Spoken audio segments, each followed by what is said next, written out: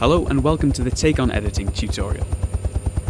With this quick guide, we're going to piece together a fairly simple scenario, along the way covering the basics of the editor and hopefully demonstrating a couple of new features too. What you're seeing now is just a little cinematic of the scenario itself. By the time we're done, we should have a fully playable scenario all set for you to tinker around with, customize and break horribly.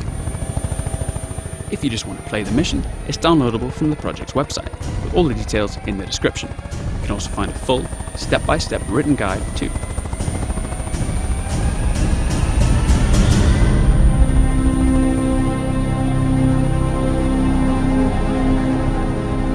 Well, wasn't that just lovely? Alright, so let's jump straight in. And here's one I made earlier. What you can see here is the editor with Seattle loaded. This nonsense littering the screen is the mission itself, and over the next few minutes, we're going to build it. Let's clear it away now by starting a new one. And the first thing I'll do is save our new scenario. Enter a suitable name, and click OK. So, this scenario is now saved to your user profile. This is created by default in your documents, but like me, you may have created a new profile. Let's quickly jump out of the game and I'll find it. My documents, take on helicopters of the profiles, never mind the pawn, there's my profile, missions, and there it is. Okay, back to the game. The first thing we'll do is create the heliport. To do that, we select modules and double click on the map to place it. This is a location you'll be familiar with from the career mode, challenges, tutorials, etc. Click OK to add it. When the mission loads, this spawns the heliport composition and does a few other more snazzy things, which aren't really important right now, but suffice to say, they make your life a little simpler. Next, we'll create our player. Select the units icon and double click near the heliport to open the insert unit interface.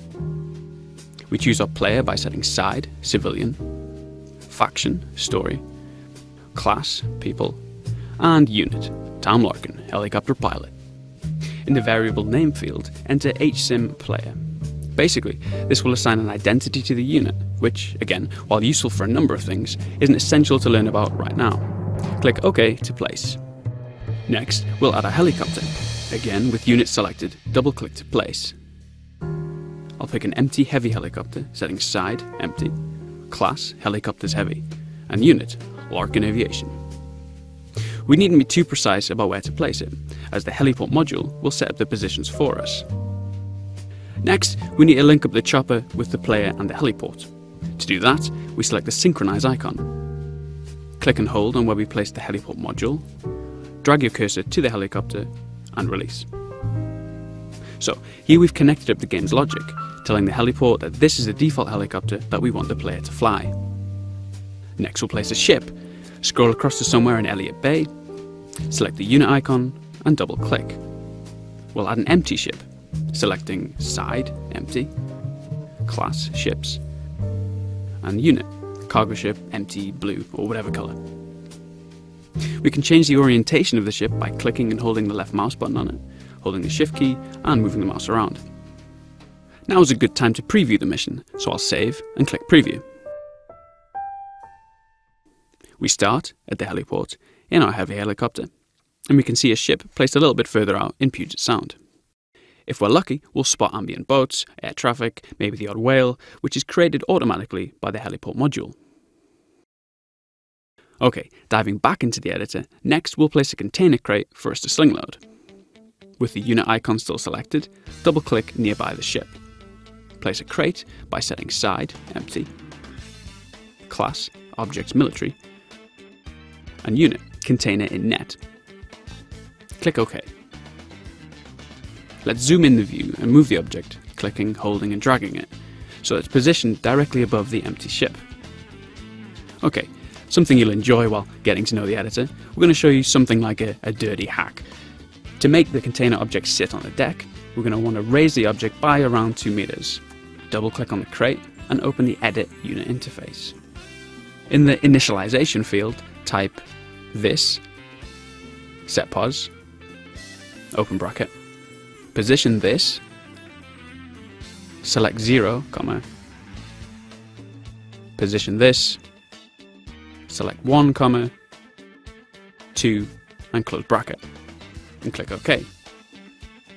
What we're doing here is using a script command to set the position of the object relative to where we placed it by first getting the coordinates and then adding 2 to the z-axis of the object in 3D space. Next we'll place a trigger, first by selecting the trigger icon, then by double-clicking somewhere nearby the ship and cargo.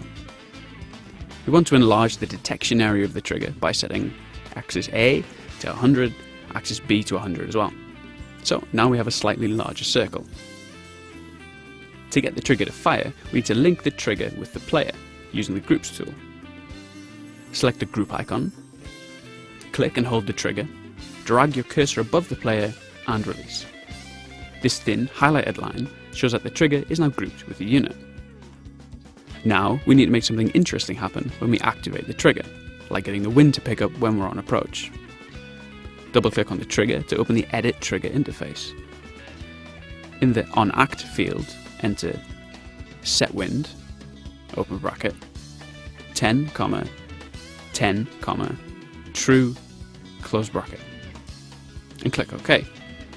So what we've done here is to tell the trigger to fire a scripting command that forces the wind to blow, which will make picking up the cargo a little bit more difficult. Next, we need to actually give the player something to do. Select the waypoint icon, and then click on the player unit, Tom Larkin.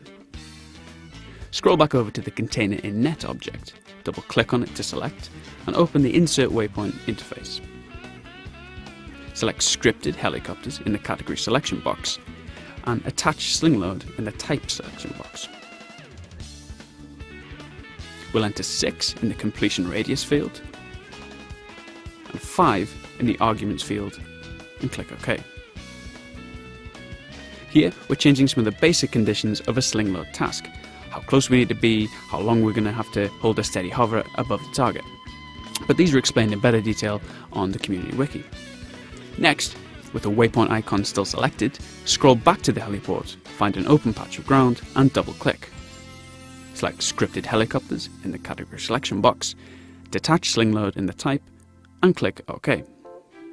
So we've told the player that after he's picked up the sling load, he should proceed to dump it down over here. Let's place our final waypoint and find a simple way to trigger the end of the mission.